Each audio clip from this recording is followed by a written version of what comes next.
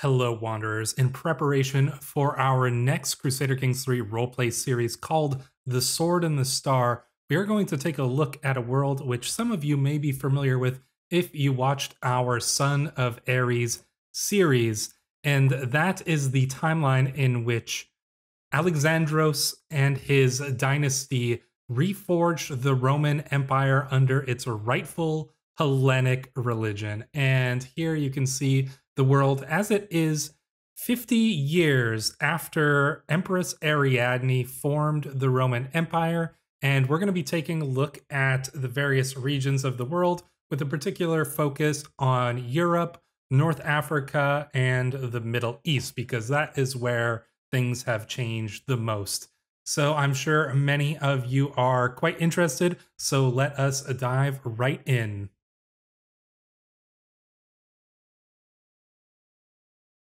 So first up, and probably most important, we are going to be talking about the reforged Roman Empire. And we're going to be looking at things from a game standpoint, but also from a kind of an alternate history standpoint. And I have made some tweaks to the scenario in the 50 years since the last season of Heir to an Empire. And some of those tweaks are going to be pretty interesting to take a look at. But first, let us see what has happened in the last 50 years for the Roman Empire. Well, who is currently ruling it? We have Basileus Iuans II, and obviously he is of the Argeus dynasty. He is just an 11-year-old boy. Well, let's go back a little bit to see how we got here. Now, Empress Ariadne, as you can see here, Ariadne the Honorable, she was obviously the great-granddaughter of Alexandros here, Despot Alexandros of Crete, and she went on to forge this empire after Despot Hepatios and Odysseus and Ptolemy all went and kind of built up this empire, this land, took the Byzantine Empire, and now that put Empress Ariadne in a position to reforge the Roman Empire under these Hellenic ideals.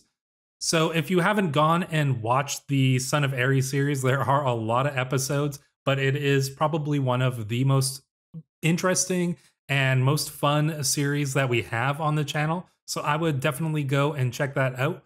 But you don't need to have watched that in order to get some enjoyment out of this episode and out of the series that we're going to be doing, Sword and Star.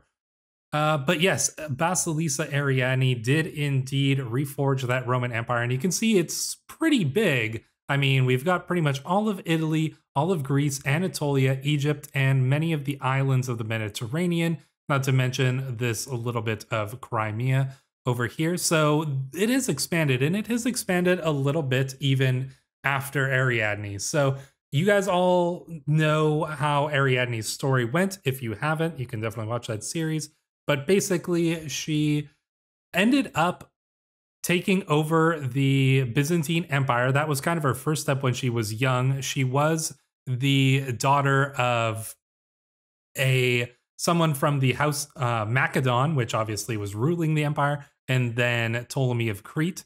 So she inherited claims to the empire. She pushed those claims and she took it, and the empire thrived under her leadership. She was an incredible war leader here, an exalted warlord, as you can see, defying the strictures of her gender to go on to become one of the greatest war leaders that Europe has seen in the last several hundred years even.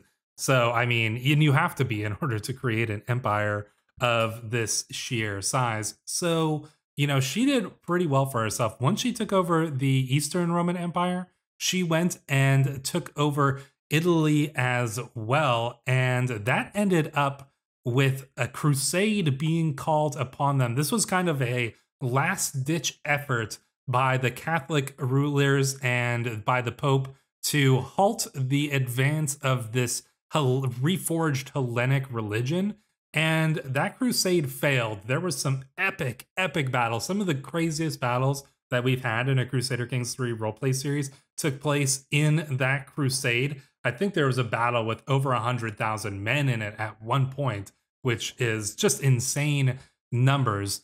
But despite the odds, despite being outnumbered almost 2 to 1. I believe it was 2 to 1, or maybe even 3 to 1 at some points.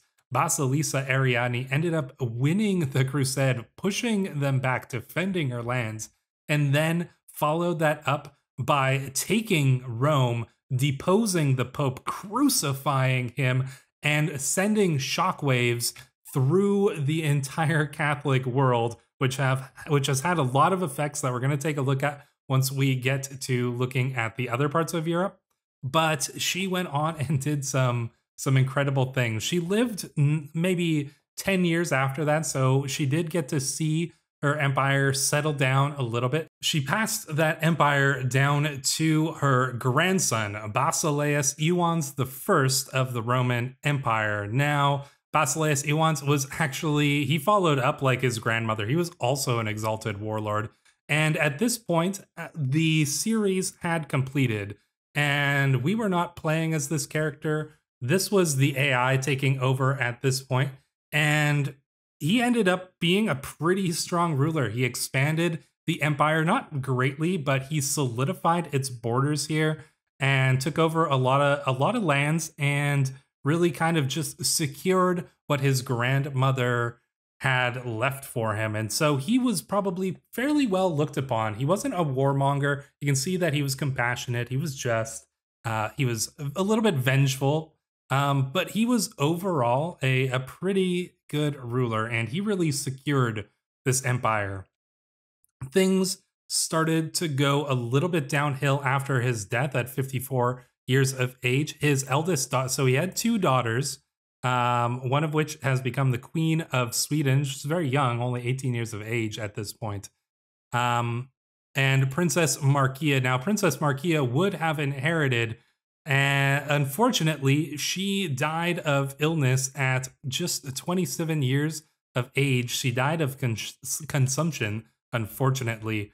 She had 4 children, including 2 sons, one of whom is a bastard, but one of whom is legitimate and did inherit the empire from his grandfather. So he had 2 kind of generations of grandmother to grandson, and then grandfather to grandson inheriting the empire here. Now, Basileus Iwans II, this is about 50 years, like I said, after Ariadne's death. He is just a young man, 11 years of age, and he comes onto the throne of the empire in a relatively strong position, but at a difficult time. Now, he does obviously have a regent. His regent is Mayor Bosporios of Ostia. Now, this is not a good man. You can see cynical, ambitious, gregarious. He is a conniving puppet master, a genius, very handsome, and also a eunuch. So this is a man with ambition, and some of you who know history and know that oftentimes in many different historical governments, the eunuchs actually held very important positions that seemed to fade out a little bit in the later, early and later medieval age. But in this case, we have a eunuch here who is in a very, very powerful position in the empire, and he has ambitions. So the idea of this young boy here being essentially a puppet for the puppet master here puts Iwans in a difficult position and puts the empire in a difficult position. You'll see that they are actually facing a jihad, a holy war for Egypt. So sensing the weakness of the empire after a series of very strong rulers, the Muslim lords of the Middle East have banded together, and they are trying to take Egypt, which has long been in the hands of House Argeus, back. So this is their opportunity, and they've probably got a pretty good chance of doing so. But the empire is strong, so things are probably relatively even here. I mean, not in terms of numbers, but just in terms of the strength of the empire here might be enough to match up this vast force going up against them if they had a strong leader. Unfortunately, the empire does not have a strong leader. It has a young boy and a man who is really trying to get as much as he can for himself. So we'll see how all of this really plays out. But that is how things are going in the Empire right now. Now, let's take a look at some of the rest of the world. So, with the fall of the papacy, the crucifixion of the Pope, the Catholic religion has faced a lot of troubles, and if we go and take a look at the religion map, you can see that the Catholic religion has fallen far, and it has succumbed to a lot of heresies.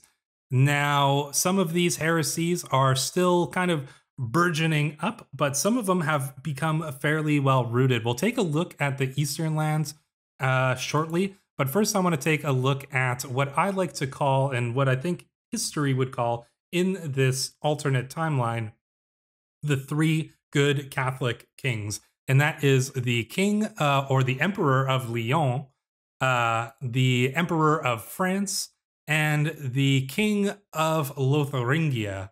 Now, these are all the three most powerful Catholic rulers here still existing. There are a few other ones, Frisia, Wessex.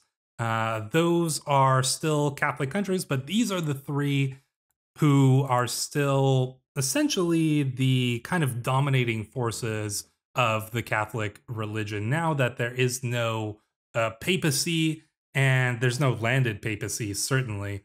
So these are the strongest rulers, but all three of them are facing heresies within their lands to various degrees. So you'll see that there is the Waldensian heresy, there's the Cathar heresy, and the Lollard heresy. Now, all three of these are actually a little bit earlier historically than they happened in the real world, but in a timeline in which the papacy fell, I think it's pretty understandable that heresies would begin to gain ground, and in some cases actually became the state religions of the nations that they formed in here.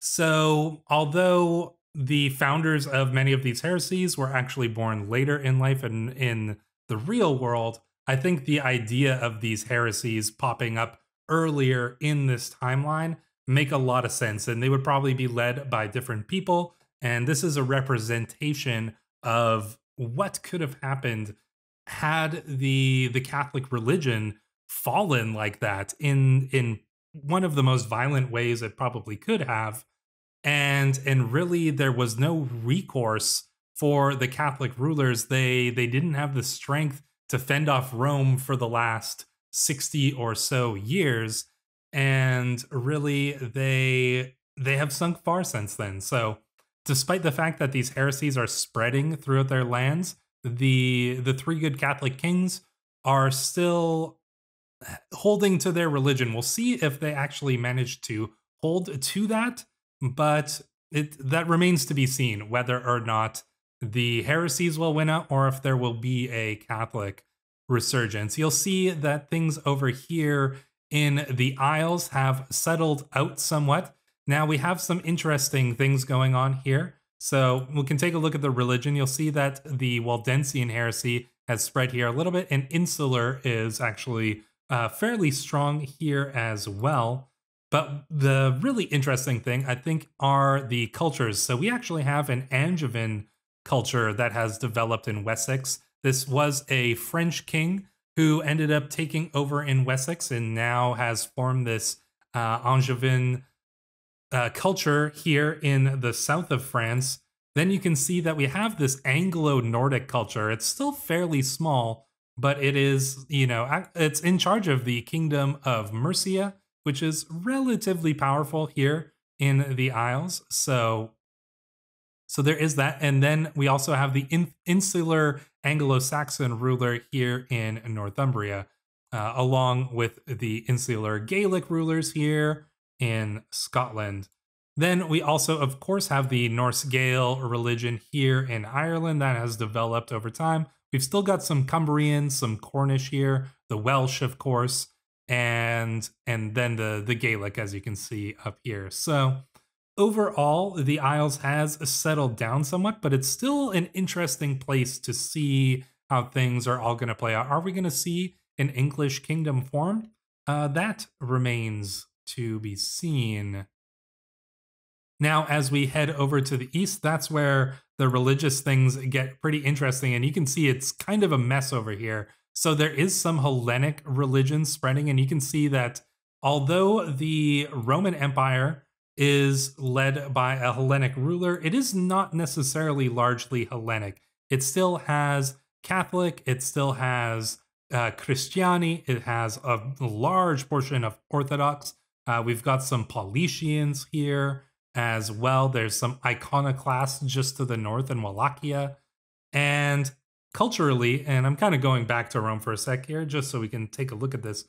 Culturally, there has been a little bit of a split here. So you can see that there is the Romaioi, which is the kind of Greek-Roman hybrid here that has formed in Italy. It's mostly kind of stuck around the Roman regions there. We have an Anatolian culture that is developed, that is a Greek Anatolian culture. We have the Cretan culture, which has developed as well. And then finally, the Alexandrian culture here in Egypt. And I believe Cypriot as well. Yeah, there we go. So we have Cypriot culture here too, not to mention this very small Edessan culture. So yeah, the religion and the cultures in the Roman Empire, quite varied, which makes things even more difficult for that young Roman emperor. But we were looking over here at the east, and you can see that Lollard has really taken over here most of the nations here. So I believe Polabia and Poland, and then a few of the other smaller ones around here. I'm not sure exactly which ones. You can see that there's quite a mix. We've still got some Catholic, we've got some Slovianaskin, Orthodox, more Catholics. Sweden is Lollard, so there's some pretty powerful Lollard kings here. Mostly Polabia, Poland, and Sweden. It's kind of a trifecta of Lollard kings, and they are relatively powerful. That has kind of spread a little bit more in the east, where Catholicism wasn't quite as strong at this time period, and so that has allowed these heresies to spread a little bit more here. So we can see that that is pretty strong. We've still got a pretty strong amount of Norse followers here in Norway, but slowly Catholicism, Lollardy are spreading into Scandinavia as well. As we push further east, you can see we've still got a lot of pagans here. We've got Kuzarites, we've got Ukunusko, and small pockets of Orthodox, Vidilist, Asatru, Slovianaskin kind of spreading all around here. So it's a pretty varied culture here. It's not until you get far enough here where you start to see the Tengri lands that we start to see a little bit more of a cohesive religion here. So that is the East, and it's a pretty interesting place. You can see that there's kind of the two very large polities here, Polabia and Poland. They're quite strong. Bohemia, Nitra, and Opalania are kind of middle powers. And then here in southern Germany, you can see that we've got actually a very varied grouping of small kind of city-states and things like that. Tyrol, Augsburg, Bavaria, Austria, Linz, Graz, Leibniz. All of these places are just kind of small, independent, and they are also kind of a varied religions as well. Some of them are Hellenic, some of them are Catholic, some of them are Orthodox, some of them are Cathar. It's quite a variety here that you can see. So this is actually a pretty interesting area. Could be a very interesting area to play through. You do see that we do have this very small papacy here, and interestingly enough, this papacy is has a lot of the tenets of the insular religion. Now, that is a kind of sect of Catholicism, and there has essentially been a kind of a peace between them after the fall of of Rome, there was I could imagine something in which the Catholic rulers were struggling to find a way to kind of reestablish Catholicism. And this Gaelic arch abbot here, Sylvester III, although he's not necessarily the Pope, you can see he's just the arch abbot. Although he's not necessarily the Pope, he established himself as a incredibly powerful figure, not only among the insular rulers, but among the Catholic rulers as well, because there's not quite as much difference between them and, say, some of these other heresies which do not recognize and did not recognize the Pope. The insular people did recognize the Pope, and so there was a little bit more crossover there.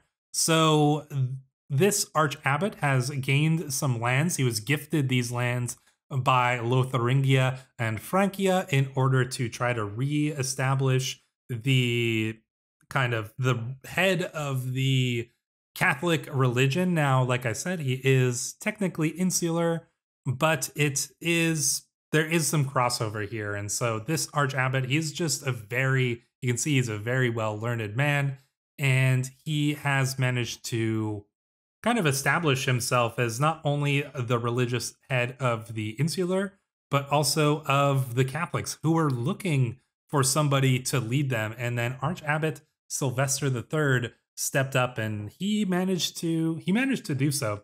So that's going to put an interesting kind of position on the three good Catholic kings, because they might have to make some concessions here, because this guy has a lot of power among the people, and we'll see how things all play out in regards to that. But will a true Catholic papacy be reestablished, or will the tenets of the insular religion start to infiltrate into the typical Catholic society? Now, as we make our way down here, we're going to take a look at the North African coast, and you can see here in Iberia that the Reconquista did not necessarily get off to the good start that it did in our own timeline. It kind of stalled out here. There was a little bit of expansion, but it really stalled out, and they kind of ended up being in the same position as they started in. So if we look at the religion here, you can see that it is mostly Islamic religions here in the Iberian Peninsula. It's kind of split between a few different powers, Al-Andalus being the strongest one. Then we've got a few other ones surrounding it, which are relatively strong as well. I believe that most of these are cadet branches of the Umayyads, as far as I am aware. So all of these are Umayyad cadet branches here. So the kingdom split into these various kingdoms, and now they are kind of vying for power here in the Iberian struggle. As we move a little bit further south, you can see in the Maghreb, there is a little bit of war going on. Things are relatively unstable in this region. There's a few kind of small polities. The Maghreb is having some difficulties here with some of its vassals. As we move a little bit further to the east, we can see we have some fairly strong rulers here in the Grand Emirate of Tahert, as well as the Aghlabids, which have remained strong even since the time of Alexandros. The religion isn't really too much changed from what we knew in times past, and really nor has the culture as well. We don't have any really super unique cultures appearing in North Africa or Iberia. But overall, the situation here is quite interesting, just in the fact that there's a lot of opportunities for any one of these powers to really develop and potentially take Iberia or take North Africa, and potentially even challenge the empires of Francia, Lyon, maybe even the Roman Empire while it is weak. So that remains to be seen. And finally, as we take one last look over here, we're going to take a look at the Middle East, which is, as we have noted before, quite broken up into a lot of various different warring states, but they have all banded together against the Roman Empire here to try to stop the advance of the Hellenic religion deeper into the Middle East. And you can see that there are a few relatively strong ones here. We do have the Timurids, which are fairly strong. We've got the Muhammadid, the Abbasids, Safarid, and Tahirid. All of these are relatively strong. Mesopotamia is quite strong as well. And then I believe the Caliphate, if we take a look here at the Ash'ari, we can see that the Abbasids are still managing to hold on to their position as the caliphs. It remains to be seen whether they will retake the amount of power that they once held, but so far they have not managed to do so. Finally, we're going to just take one last little look here down at Southeastern Africa, because there is a little bit of interesting things here. You can see Coptic religion mostly spread over here. Hellenic in Egypt is quite strong and has been for a long time. But perhaps the most interesting thing over here is this small Greco-Nubian state here, and that is because of Despot Theoktistos, who is a cadet branch of the Argeus here. So he is Greco-Nubian, and he is descended from some members of House Argeus who married into the Nubian royal family. He has ended up solidifying his position here. So this is actually a pretty cool state here, and we'll see how things turn out from there. Now, the rest of the world, not really too much change. You can see India still separated into a lot of small to medium-sized states here, all fighting amongst each other. And then, of course, in the northeast and the steppes here, we have just tons of little states, much like we see. There's nothing that's really kind of standing out here as being particularly strong or particularly noteworthy. Not yet, but we can imagine that the Mongols might be coming within the next 100 years or 200 years, certainly. So we'll see how all of that plays out. Now, there are many of you who may be hoping that we would go back to playing the Argeus dynasty, but I think it is far more interesting to see how things play out without us directly guiding them. I am very interested to see that. Anyways, we are going to be playing a different region, which you can see when you check out that The Star and the Sword episode, which is going to be coming out very soon. So definitely keep an eye out for that. If you want to check out that episode and any other series that we have here on the channel, I would highly recommend you subscribe, turn on your notifications if you want to. And if you really want to support the channel, you can join our Patreon or our YouTube membership and get your own custom characters into some of our future series. So I hope you enjoyed this look at the world that has come about since the time of Alexandros. Like I said, highly recommend you go and watch the Son of Ares series and all the seasons that came after that. But until our next campaign, Wanderers, thank you for watching. I'll see you in the next one.